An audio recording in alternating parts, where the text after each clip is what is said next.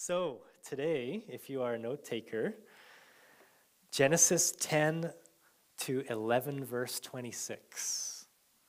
And the title is Pride Leads to a Fall. Pride leads to a fall. Genesis 10 and most of 11. Now, we are going to see two major events really happening today. Chapter 10 is going to be, well, maybe not an event is the wrong word, but a list, a table, as it were, of nations. And they really flow out of Genesis chapter 11's event called the Tower of Babel, the dispersing of the nations. So to set the context, you guys know this, you remember this. Genesis, the first half, has 4 great events, and the second half has 4 great people. We're going to start those next week with Abraham. But in the first half, we saw creation, then the fall. God made everything perfect, but man sinned. And then we saw the flood, how the wicked and violent generation across the world had to be cleaned, wiped away. Tragic as it was also mercy because God saved Noah and his family. And then in that period, we just studied, it wasn't going so well after the flood because Noah fell into drunkenness even. And then his son, one of them, went really bad. We saw that last week. And today we're going to see that the world after the flood wasn't in a great state. And so the fourth event happens, the Tower of Babel. Genesis 10 is an amazing chapter. Historically speaking, it's unparalleled. Around the world, there's so much about the different cultures and nations that spread out around the world. And Genesis 10 is an amazing historical document that Moses was inspired to add in and to include here. William F. Albright, not a believer, but a leading authority on the Middle East and history, he talked about Genesis 10 and he said, it stands absolutely alone in ancient literature, without a remote parallel. The Table of Nations, he said, remains an astonishingly accurate document. And so it's remarkable in its history because it shows us all the culture groups that went out from Noah's family. And it could only have been compiled by either an eyewitness or by divine inspiration. And the Bible is actually both of those things, written by eyewitnesses, passed on to Moses, but also under the inspiration of the Holy Spirit, he put this together for us so we can know the history of our world. But not just academic history. This isn't just here to be a history lesson. There's a deep lesson about faith in this story and about our walk with God that we really need to be open to with our hearts as well as our minds. I spent a lot of time this week really looking through the history here in Genesis 10, and you'll see there's a lot of names. We'll see 70 different names mentioned. I won't end up reading every single one of them, but they all come from the offspring of Noah. And it's amazing that when you read these lists, we just need to remember that God cares about people, and he knows your name. It even says when we put our faith in Christ that our names are written in the Lamb's Book of Life. Your name is. As you've trusted in Jesus as your Savior, your name. And Revelation goes on to say we have assurance that we'll be able to worship him in eternity in heaven because our name is written down. Isn't that awesome?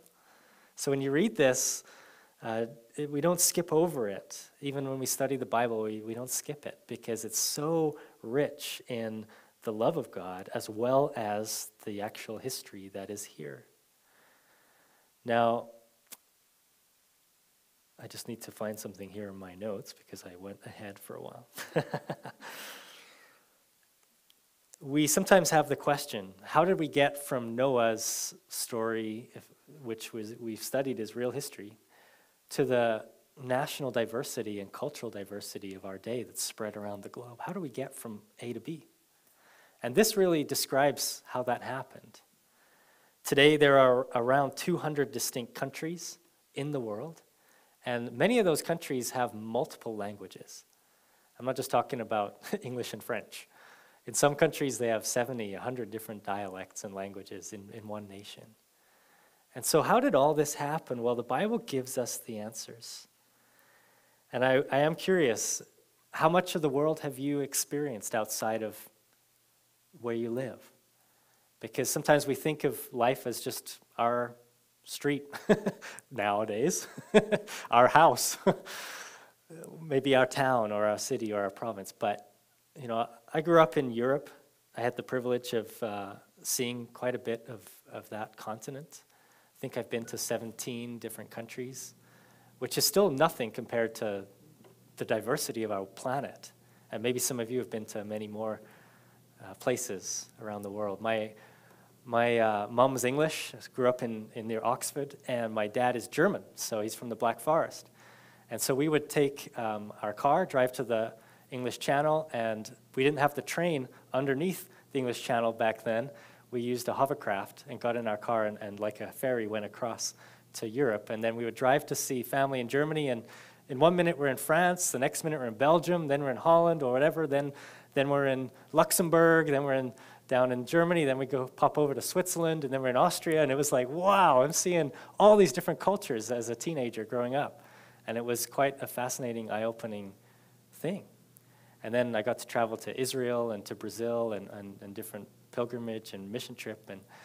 And the world is so amazing, how spread out and how diverse it all is. And sometimes we don't see the big picture.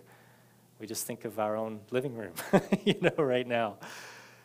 And I just want to encourage you that this shows us the bigger picture, that God is mapping out a whole big plan, and it all actually leads toward Jesus Christ at the end of this chapter, because God's over it all.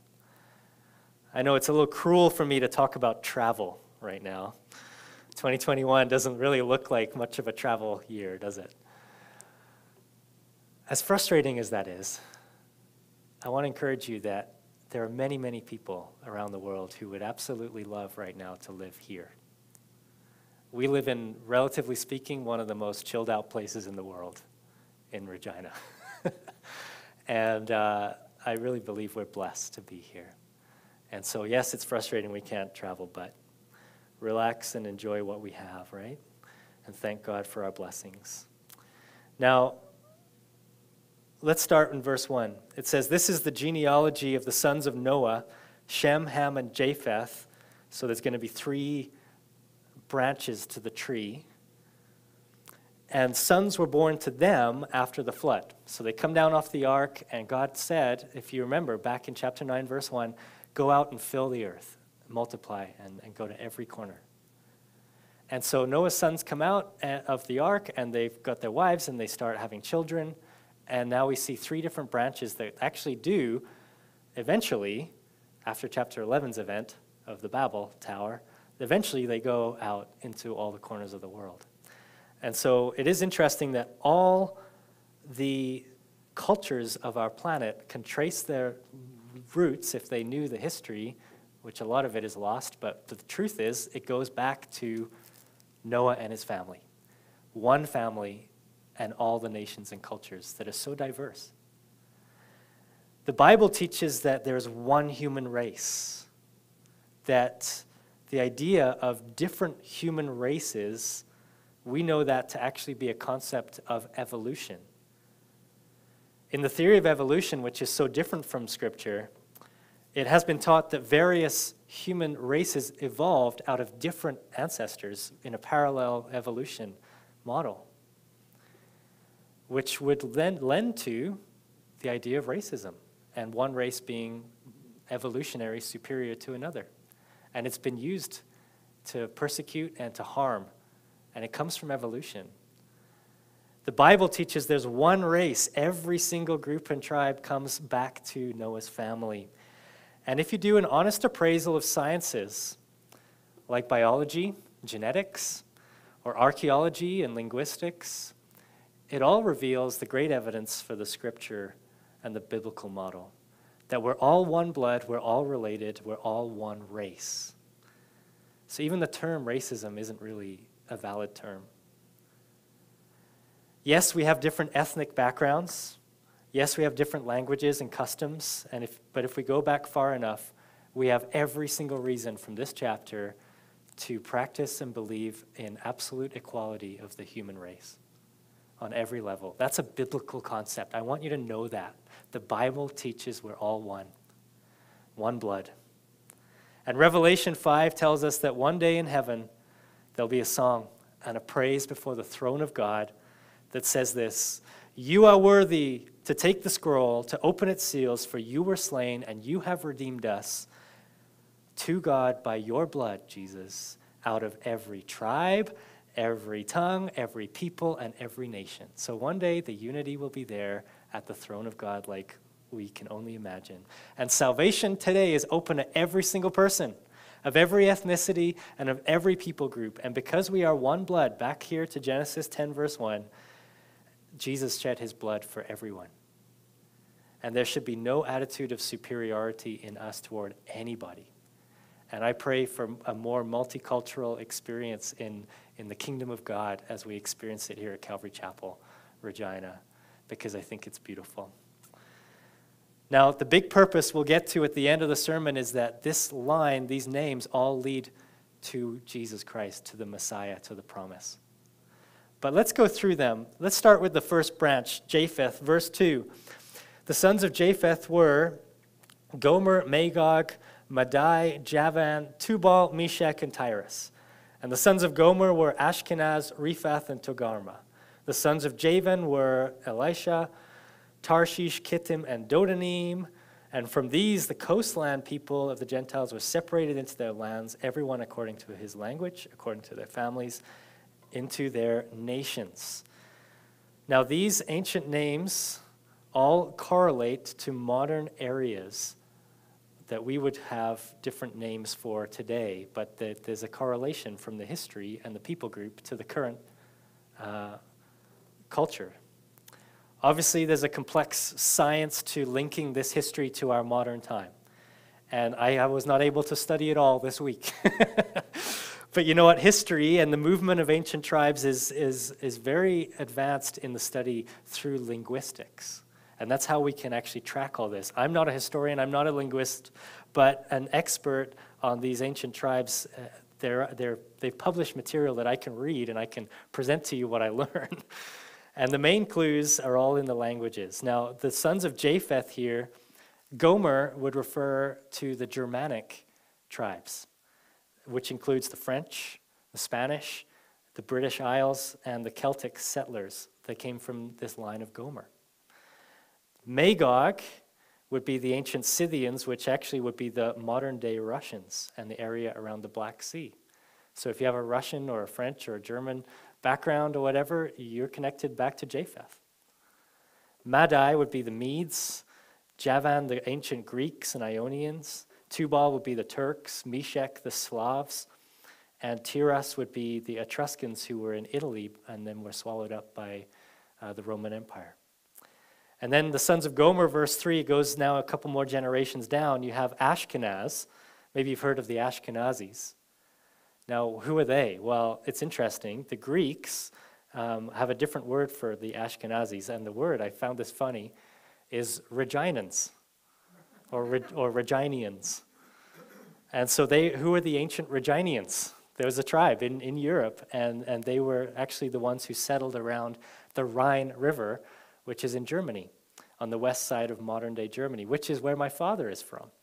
So I am more of a Reginian than I realized I was. And that's the Ashkenaz tribe, and of course the Jewish Germans relate to that today. Togarmah, that would be Armenia and Turkey, and they come up in future prophecy. Verse 5, it says they spread out through boats and things, coastlands and different languages. And so the event that caused all this is going to be described more in chapter 11. Now in verse 6, we come to the next branch, Ham. the descendants of Ham, and he has 4 sons. And remember, he was the son who went bad in the last chapter with his attitude toward Noah. Verse 6 says the sons of Ham were Cush. Now, some of Cush went to modern Iraq, and some went to Ethiopia. And then, the other 3 go to North Africa. It says Mizraim, that would be Egypt. Put would be Libya, and Canaan, well, they actually ended up in the land of Israel, the Canaanite land that was there before the Jews inhabited Israel. Verse 7, the sons of Cush were Seba, Havilah, Sabta, Rama, and Sabteka. Now these have all been absorbed into other tribes in history, so I'm not sure who they are. And the sons of Rama were Sheba and Dedan. Now interesting, some of those went to Ethiopia, the Queen of Sheba, it's all connected there. But actually they migrated back into the area of Saudi Arabia. And so the current, when you read Sheba and Dedan in prophecy, like in Ezekiel, that's talking about Saudi Arabia, where they settled. And they're going to play a part in the future prophecy around the end times events. So interesting. Verse 8, Cush begot Nimrod, and he began to be a mighty one in the earth. And he was a mighty hunter before the Lord. Therefore it said, like Nimrod the mighty hunter before the Lord. And the beginning of his kingdom was Babel, Erech, Akkad, Calneh, the land of Shinar. And from that land he went to Assyria and built Nineveh, Rehoboth, Calah, and Rezin between Nineveh and Calah. So there's a whole bunch of cities led by a man called Nimrod. We'll come back to that. Verse 13 to 19 is the line of Ham continued. And I just want to point out verse 15 is the Canaanites again. It's interesting. It says Canaan begot Sidon. That's the Hittites and ancient Lebanon. And then Heth, and then the Jebusite. That would actually be the area of Jerusalem.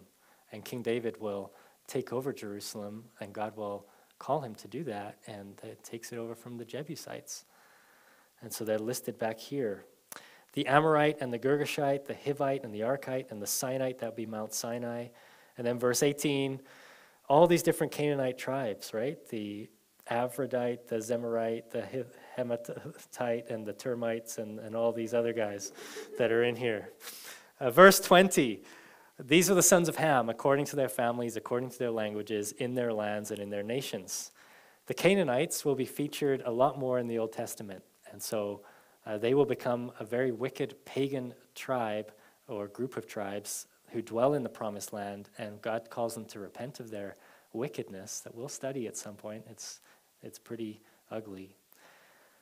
But they don't repent, and they have 400 years to repent, and they don't. And so when the children of Israel come out of Egypt, they wander in the wilderness, and then they go in, and with Joshua, God says, you're to take over this land from the Canaanites and bring the judgment that they have long deserved. So verse 21, sons of Shem. Now, when you hear the word Shem, it's like the word Sem or Semitic. And the Semitic people today would be the Jews, but also the Arabs. And they're all cousins. They're all related through Shemites, the Semites. So go to verse 22. It says the sons of Shem were Elam, that would be the Persians in modern-day Iran. Asher, that would be ancient Assyria. Arphaxad, you'll see he's an ancestor of Abram. And Abraham, of course, is connected to all the major 3 monotheistic religions of the world. They all come, again, through this guy. Lud and Aram, ancient Syrians. And also Aram would be the Aramaic language that comes from Aram. And so that would be the language of the Assyrians and the Babylonians, and even in Jesus' day, many spoke Aramaic. The sons of Aram were Uz, and Job, if you've ever read the book of Job, he comes from Uz, the land in ancient Arabia. Hul, Gether, and Mash, so they had 90s sitcoms back then. MASH was around. Verse 24, or maybe they liked potatoes, I don't know. Verse 24, Arphaxad begot Salah, and Salah begot Eber, and Eber, to him were born 2 sons. The name of one was Peleg. This is interesting. Look at verse 25. For in his days the earth was divided, and his brother's name was Joktan. Now, we're not 100% sure what that means, but it's an interesting reference. Either it's talking about the continental shift that would have maybe continued or had a second phase after the flood, or this is a reference to how Seth's line was present in the next story we're about to read at the Tower of Babel, the dividing of tongues and nations. And I kind of suspect that one, but I'm not sure. Verse 26 to 30 lists a number of tribes that come from ancient Arabia, and I'm not going to read them all, but you can see them all, and you can try and read them all sometime. Verse 31 says, there were sons of Shem according to their families, according to their languages, in their lands, according to their nations. And these were the families of the sons of Noah according to their generations, in their nations. And from these the nations were divided on earth after the flood. But what caused that division? Well, go back to verse 8. Chapter 10, verse 8 gives us the intro to the event of Babel. It says, Cush begot Nimrod, and he began to be a mighty one on the earth, and he was a mighty hunter before the Lord. Therefore it said, like Nimrod, the mighty hunter before the Lord. And the beginning of his kingdom was Babel. And then you'll see 7 other cities in there. So Cush begot Nimrod. The name Nimrod, if you ever have the rare experience of meeting someone and say, what's your name? And they say, my name's Nimrod. That probably will not happen. But if it does, you know his name means rebel, rebellion. This guy, he was truly a rebel. And his name here is definitive of his character. Verse 8 then goes on to say he began to be a mighty one on the earth. And he was a mighty hunter before the Lord. And therefore it said, so there's this ancient proverb, like Nimrod, the mighty hunter before the Lord. So when someone acted with might, you'd say, oh, you're like Nimrod. And the phrase there doesn't mean, oh, he took his bow and arrow and he ran out there and he shot a big boar and then came home and the Lord said, oh, that's pretty good. Good job, hunter man. It's not like God was pleased. Actually, he's talking here about how he hunted people and how he dominated people. He was like the alpha male, so to speak, but not in a good way, not in a godly way, not as a good leader. And he was before the Lord, meaning he was putting himself before God, meaning he was like, look at me, it's all about me, trust me. And if you don't, I'm going to beat you up. Like he was the bully of the ancient world. And you say, well, what did that look like? Well, verse 10 says the beginning of his kingdom was Babel. So he had his own kingdom. He wasn't interested in the kingdom of God. He wasn't interested in obeying chapter 9, verse 1, go out and fill the earth. He wanted everyone to come and serve him. He was the first lord, so to speak, the first dictator over the world. And I say the world because you read that there's 7 cities and they're all they're all in modern Iraq, between ancient Babylon and Nineveh. But that was the world because we're talking here Noah and then Ham and then Cush and then Nimrod. So we're talking only 4 generations. So the world is only a few hundred or thousand people at this time.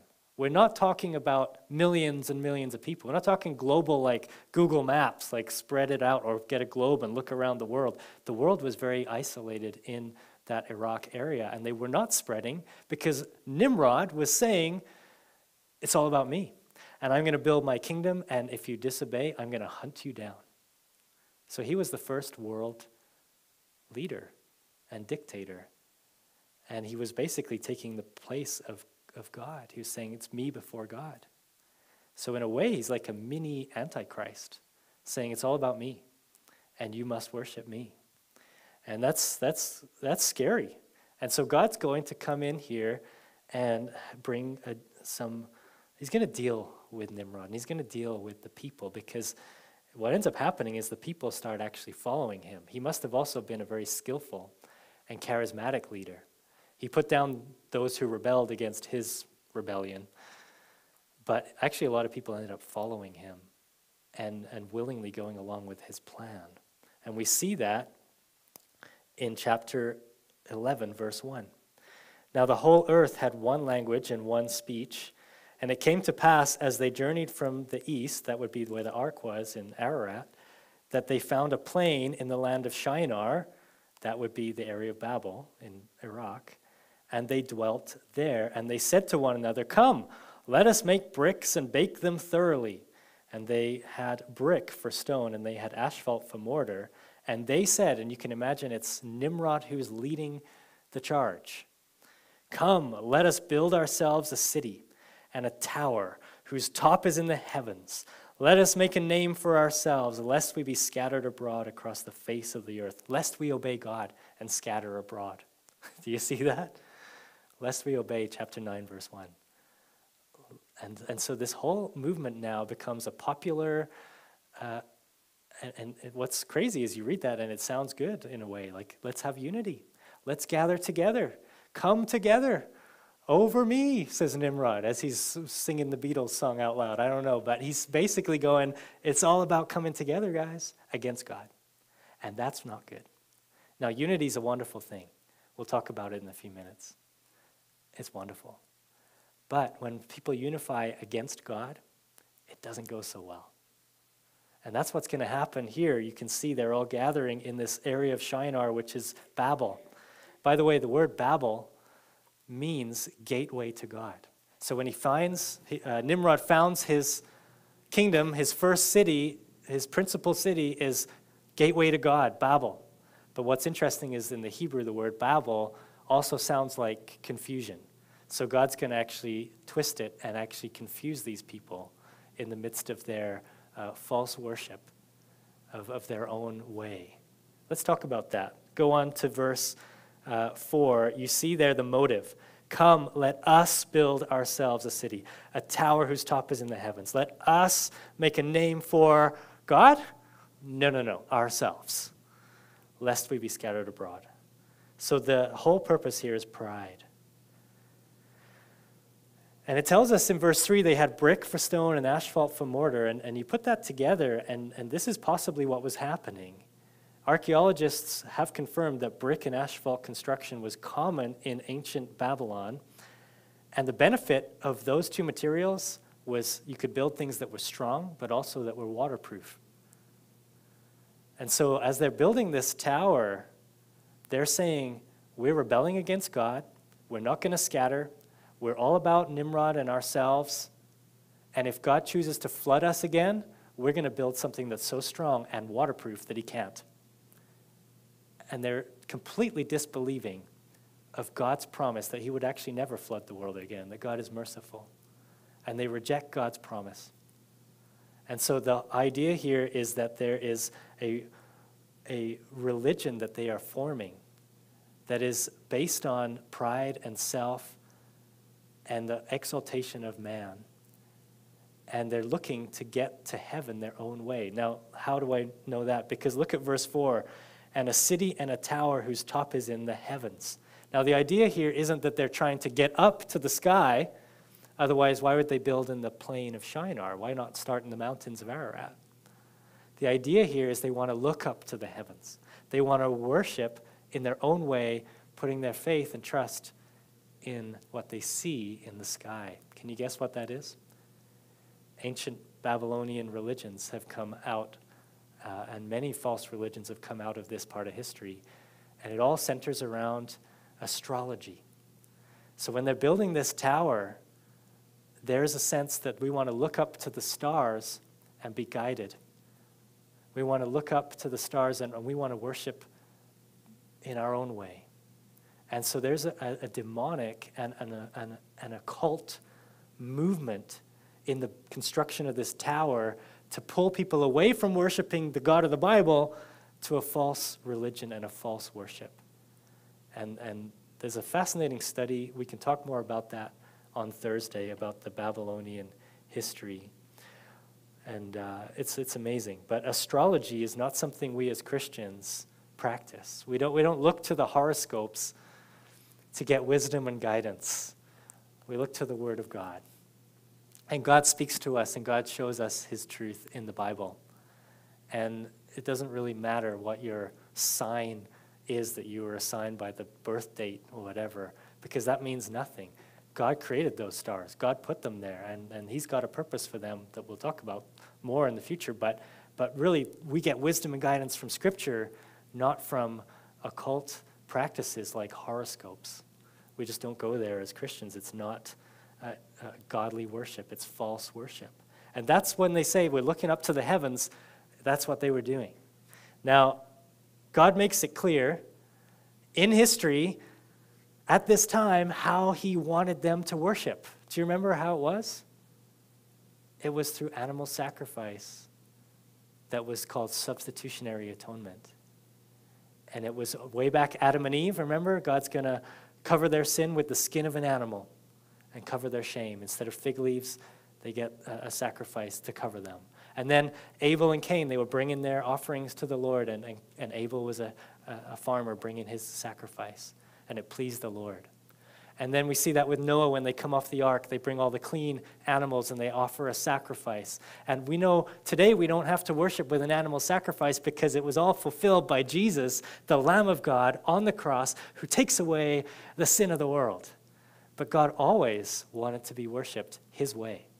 And they're saying, no, we're going to worship God our way. We're going to do this in our power for our name. So this was, you could say, the first organized religion, the first false religion, not spiritual, not godly, not biblical. And it's bringing this unity that is anti-God.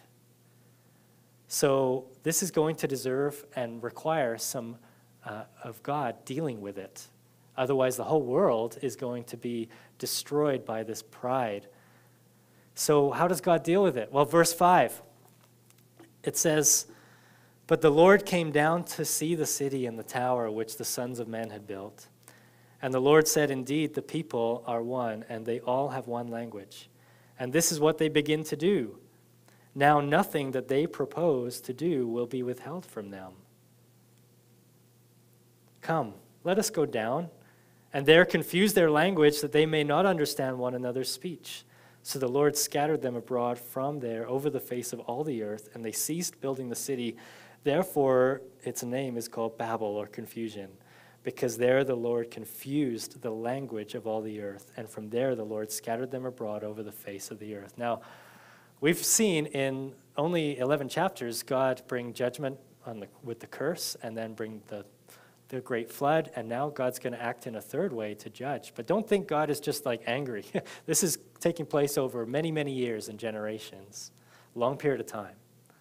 And now we get to the point where the human race is going down into this human pride and rebellion against God, and it's even greater than Nimrod. Like Nimrod could just die, and the people were still going in this way of worshiping with astrology and the zodiac and all of that. And it was sinful, and it was wrong. And God wanted them to spread out. And God says, well, this isn't working. You're not obeying. So I've got to come in, and I've got to deal with the human race again.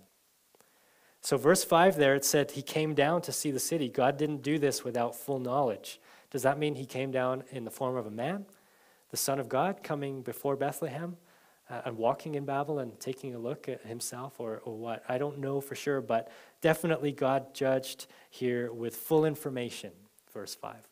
6 says that the Lord says, man, these people, they're of one language, and this is what they begin to do. So nothing they propose to do will be withheld from them. Underline that. See, the potential of fallen man is terrible and powerful. And God, to put a limit on the destructive nature of man's pride and unity without God, God has to put a limit on that. Otherwise, it's going to be an irreversible course. Think of the horrific accomplishments that man can do when he has power. Think of dictators, even in the last 100 years, and how destructive they can be. That's what's going on here.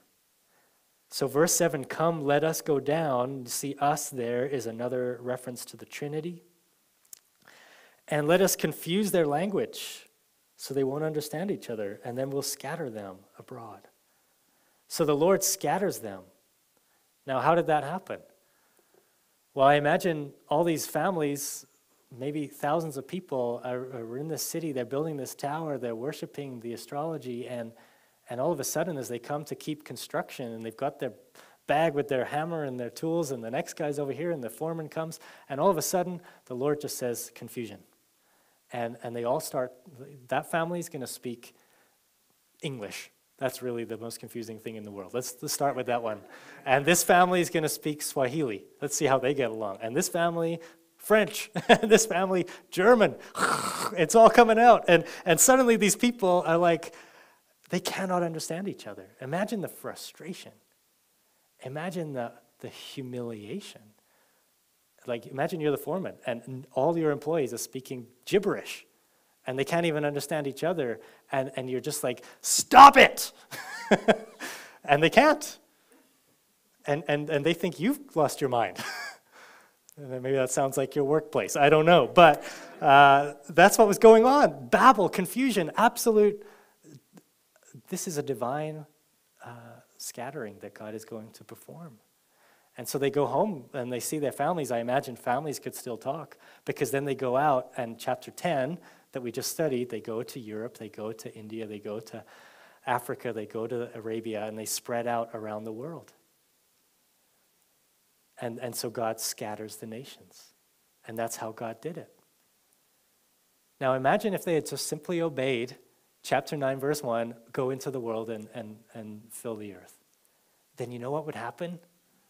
They would never have had other languages. They would have filled the earth with one language, and would still be able to just speak in one language.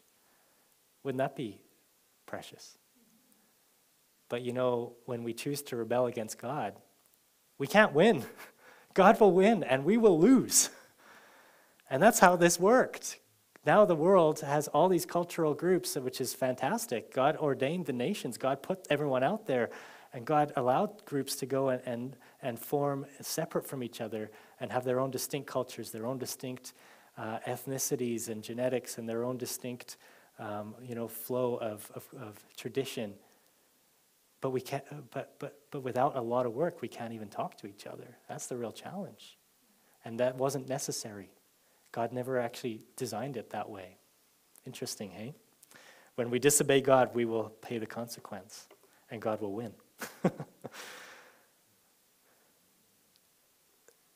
I remember going to Europe with my wife. After we got married, I thought, I got to show her England and Germany where I grew up, and I got to, 4 years went by from our marriage to when we could actually afford to go, and we went, and it was just us, and I was like calling up all my old family and friends, and like, we're going to come, and it was kind of crazy, because back then we didn't have smartphones, so it was like you had these little things called travel books. Do you remember those? And you have to like call numbers from like payphones to book hotels. We get to one city where we actually went through Switzerland, and it was our first time in a Germanic area, and I hadn't spoken German for years because I grew up around it, but I'm not fluent, but I know enough to get by, and Megan doesn't really know anything about my German. And so we get there, and she's like, where are we going to stay? I was like, I think I got a plan. And I went over to a payphone at the train station, picked it up, and dialed the hostel, and then I started speaking German to this lady, and I was really scared because I don't know how to book a hotel room in German, but the words came back to me, and Megan was like, whoa, who is this guy I'm married to? And it all came, and the woman, we booked a room in German. It was amazing. And I felt so helpless making the call, but God helped me. And Megan thought I was a hero. And then the truth is, by halfway through the conversation, I just was honest and said, "Sprechen Sie English?" And she said, "Okay, let's talk English." Because a lot of Europeans have a lot more discipline learning languages than us English speakers. So I wasn't really a hero. But that helpless feeling, the humility that comes when you can't understand each other. Imagine in our church. Imagine this, all of a sudden we all start speaking gibberish and we can't understand. Like, it would be so frustrating and so humbling. Imagine that in a whole culture. And God is bringing down the pride of man. God is saying, enough is enough.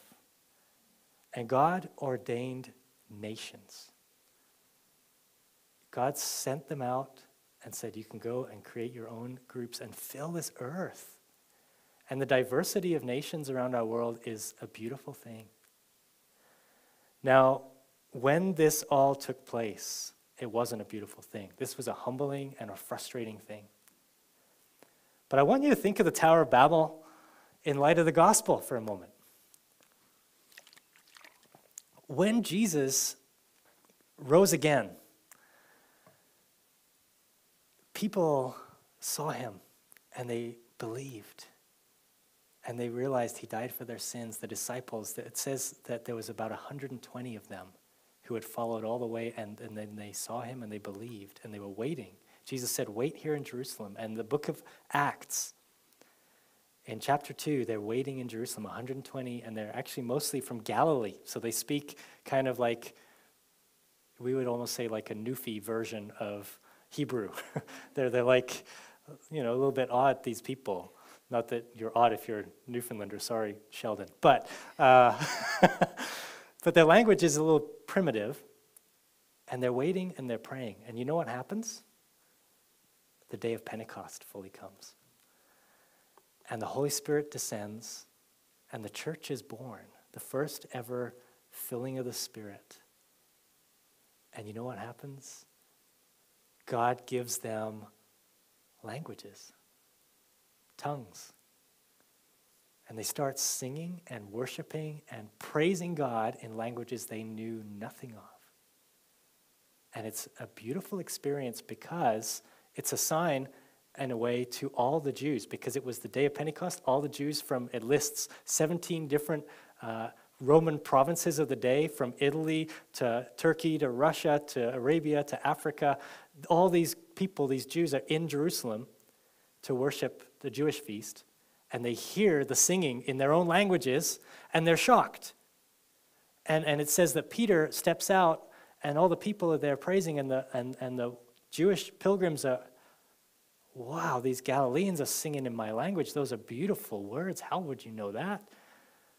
And Peter hushes the crowd, and he preaches the gospel to them. And it says that 3,000 people, all Jews from around the world, coming together, got saved. They trusted in Jesus Christ that day because of this reversal of Babel that God was doing. You see, Babel was all about unite against God. And God said, no, disperse. But now, God says, unite in Christ.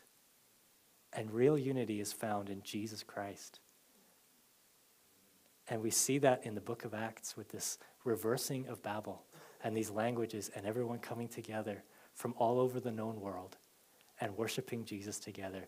And they didn't have a microphone and speakers. They didn't have people ready to counsel and hand out Bibles. But 3,000 people got saved in one day. And they became the church in Jerusalem that started Christianity. And they went out from there and scattered around the world. Jesus told them, you're going to go to Jerusalem, to Judea, to Samaria, and to the ends of the earth, even as far as Regina, Saskatchewan, with the gospel message.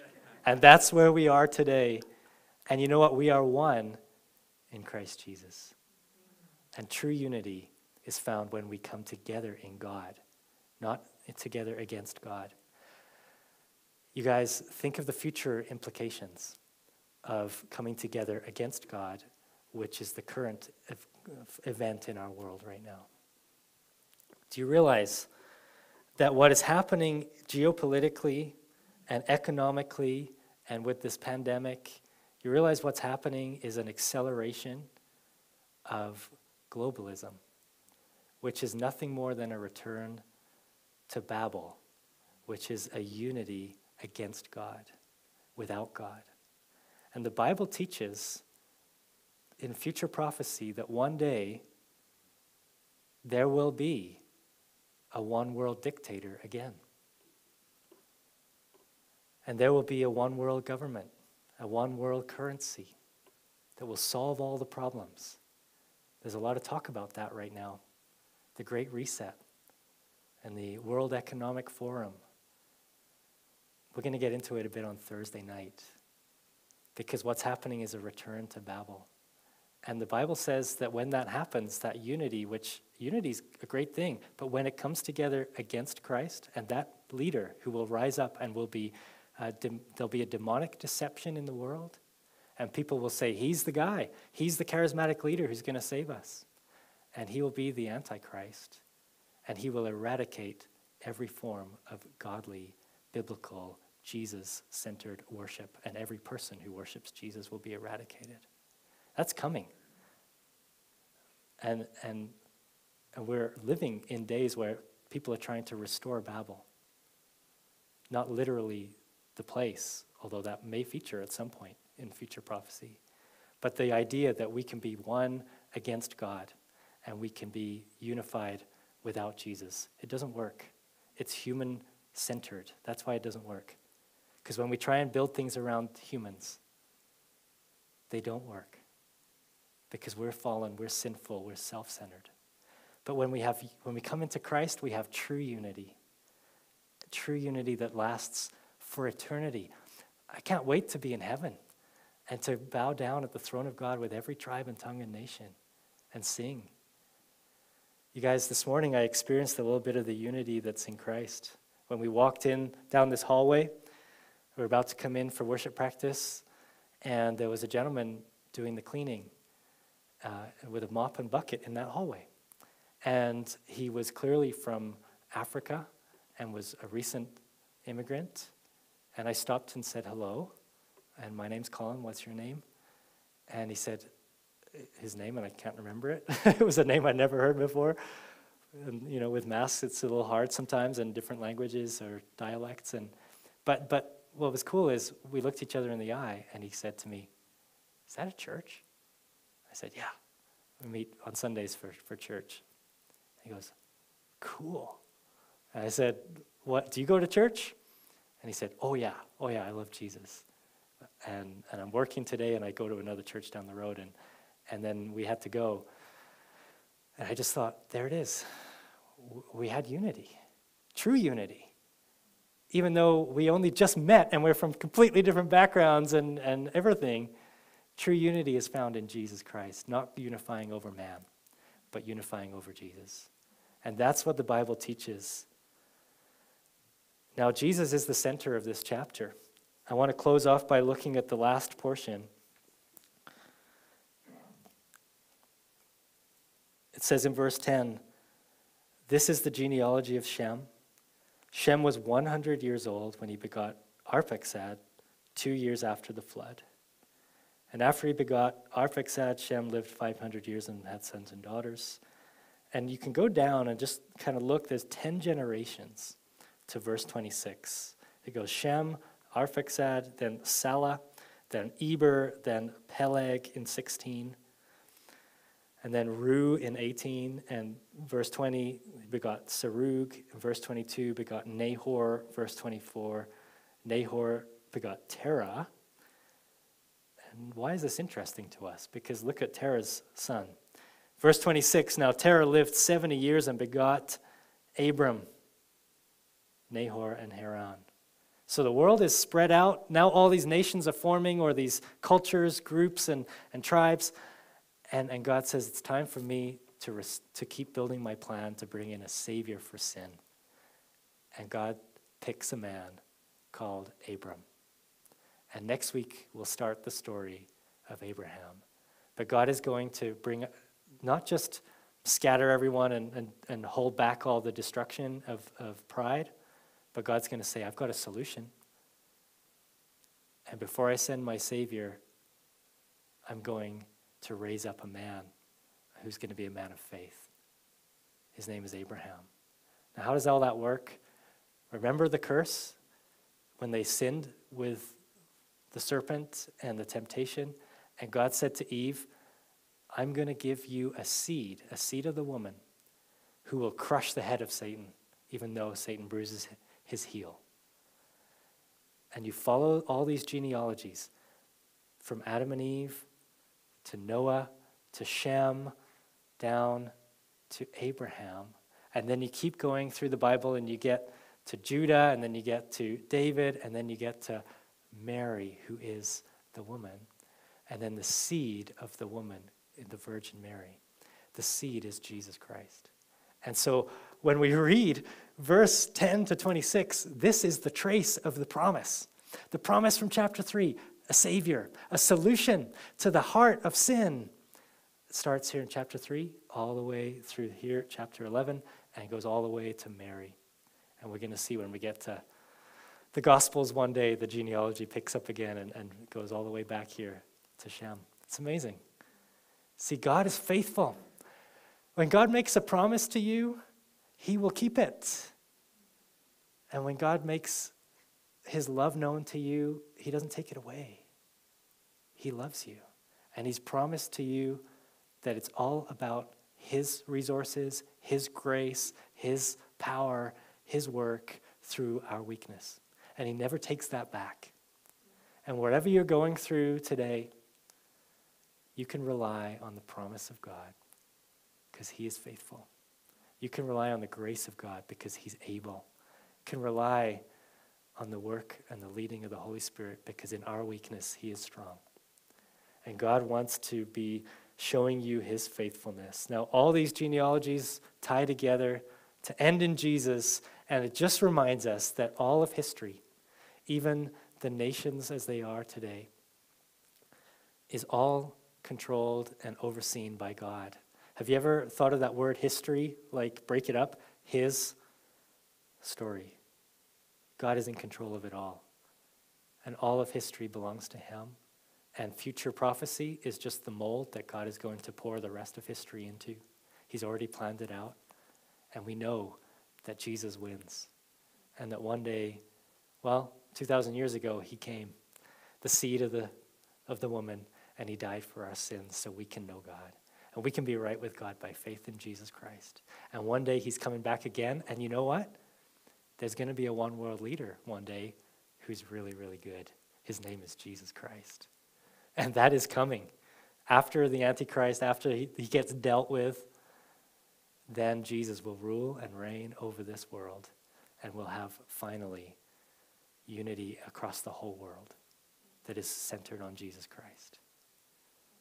So we have a lot of hope, even in these days.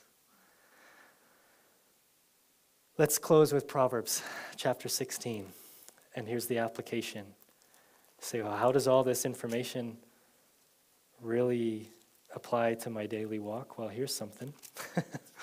First of all, keep Jesus in the center. Build his kingdom with your life. If you're building your own kingdom right now, you're spinning your wheels. And you might as well just pause and repent and say, Lord, it's time for me to live for you. And here's a verse that describes it all. Chapter 16, verse 18 of Proverbs says, pride goes before destruction, and a haughty spirit before a fall. Tower of Babel. 19, better to be of a humble spirit with the lowly than to divide the spoil with the proud. Better to choose humility, even if you don't join the popular group that's all claiming, man's power. Because God will lift up the humble. God will reward those who humble themselves under his word, under his mighty hand, and who trust in Jesus Christ. It takes humility to be right with God. To say, it's not about me. My life is not about me. I'm here to serve you and to serve others and myself last. You ever seen that acronym? Jesus first, others second, yourself last. Joy. That's joy. Put Jesus first, build his kingdom. Put others second and put yourself last. And that's humility. That's the way of God. And that's true unity. And we have that through the finished work of Jesus Christ. Amen. So, Father, thank you so much that you love us and that you've given us the word of God, that today we know that in Jesus we have true unity, that in Jesus we have true purpose, and that in Jesus we have the unconditional love and the unfailing truth of God. Thank you that you're faithful. And would you help us to walk in humility? Lord, show us where there is pride and we think this is all about us. Help us to knock that down voluntarily before you knock us off our perch. Lord, help us to humble ourselves and walk with you and to appreciate the blessings you've given us. And Lord, help us to share the good news, the message of real hope and unity that is found in the gospel of Jesus Christ and the hope that we have in you. In Jesus' name, amen.